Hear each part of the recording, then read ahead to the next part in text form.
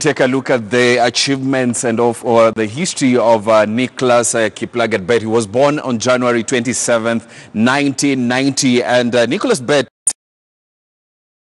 first Kenyan to win a sprint gold medal at the World Championships. This was in 2015. So we want to take a look at his honors now.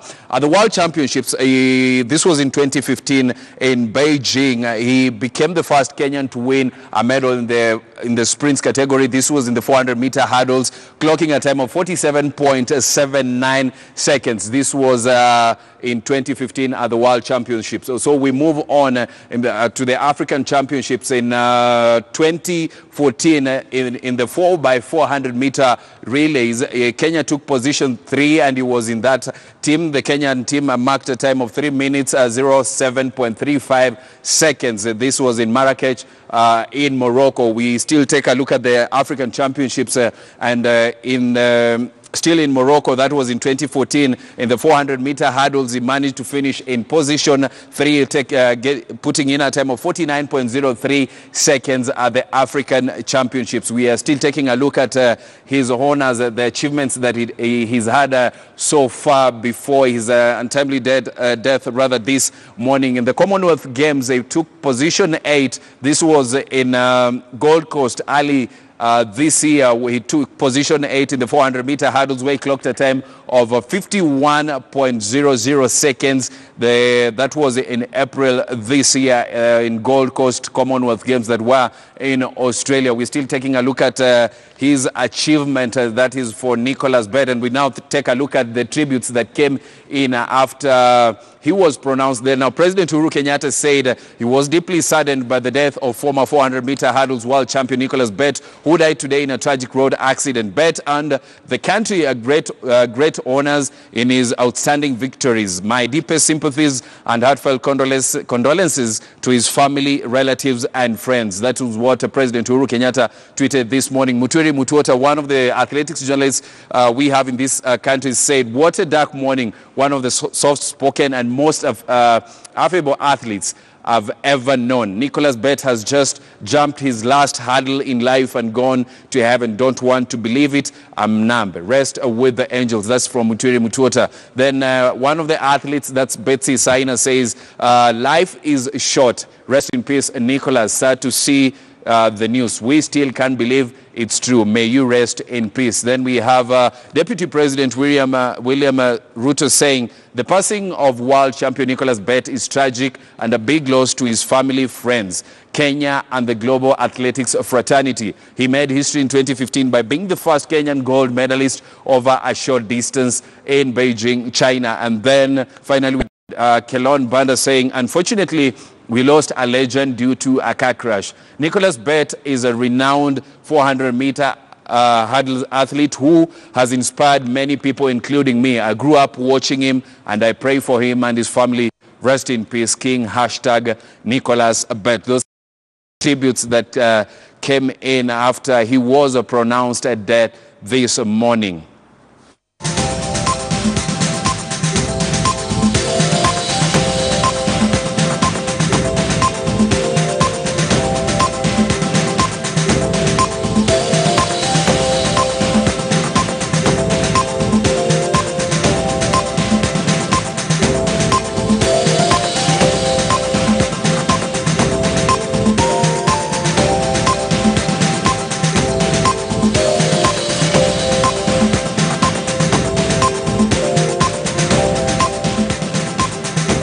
Now, the national women's volleyball team head coach Japheth Munala has refuted claims that surfaced on social media the national team will miss the World Championships due to half of the team being pregnant. Munala says that the team is in camp and preparations for the World Championships have hit top gear. For training, wao tulichuja sita tu kuchuja sababu ya mimba. Hivi nimesema tu ile au kuimprove. Ile sana tuliwaona nayo ilizidi kwenda chini. Ikabidi tuwatoe. Na kabla hawa wachezaji tuanze mazoezi nao kwa national team, lazima wanapitia inaitwa medical test. Wanapimwa kila kitu, wanaonekana hali yao. Because hii ni mazoezi ngumu ya dunia. Hatuwezi kubali tu kuja hapa mtu akawa kama mimba. So walipitia hiyo viwango zote, na saizi wako sawa. Hiyo rumor imetoka, sijui imetoka wapi mimi. Hatuna majeruhi yoyote katika squad yangu. Tumepata gym kwa muda ambao inastahili. Hatujapata shida yote kwa gym. Na kila kitu iko swari. Tutangana mazoezi ili tupate final squad ya kwenda Japan. Unatarajia kutaja kikosi lini? Japan tunaenda mwezi wa 9, karibu tarehe 20. Tuwe na 1 week training huko before the championship.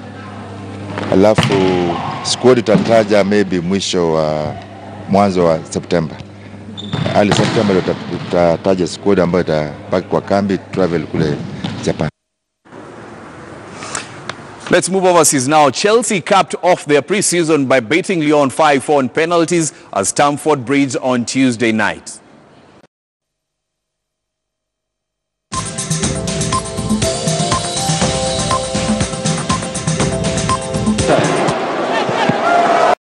Just spilled by Anthony Lopez. He can score from long range, Danny Drinkwater. I'm not convinced it was on there. I mean, smart balls in the middle of midfield. Memphis gets the angle and he tests the gloves of Booker, who turns it away. he has actually done. And Emerson, blue shirts in the middle, Tammy Abraham was one of them. Chelsea don't get the corner, it's a goal kick. That's the difference. In the build-up to that move there, Moses gets the ball in the wide area, doesn't time the ball down to overlapping wide player. However, there wasn't actually that much to choose from. Curry, cool one, Green gets... Jorginho for Chelsea, oh, it's lovely. Let's have a look. Marcelo steps up and sends Green. Decides he will look and see how Barkley gets on here. Oh. Sent from a free kick. And he doesn't look up. And Green saves it. And Chelsea have a chance. He run up from Hazard, looks very comfortable. Well, Lopez went the right way, but... Robert Green saving a penalty as Chelsea capped off their pre-season with a 5-4 win over Lyon on penalties, and now we'll be looking forward to how they begin their season. Remember, the English Premier League season begins on Friday as Manchester United take on Leicester City at 9:45 p.m. That is where we wrap it on Newsday Sports. And Linda, it's a sad day for Kenya. I know. For the athletics fraternity. The guy was just 28 years in an accident. That is so sad. Yes. May his soul rest in peace. It's a story Elvis Koskei did mention is following up. We've had lots of tributes from his colleagues, from his friends, from his family. Indeed, it is a sad day. And it is on that note that we wrap up News Desk. Thank you so much for watching. Have a good afternoon. I'm Linda Ogutu.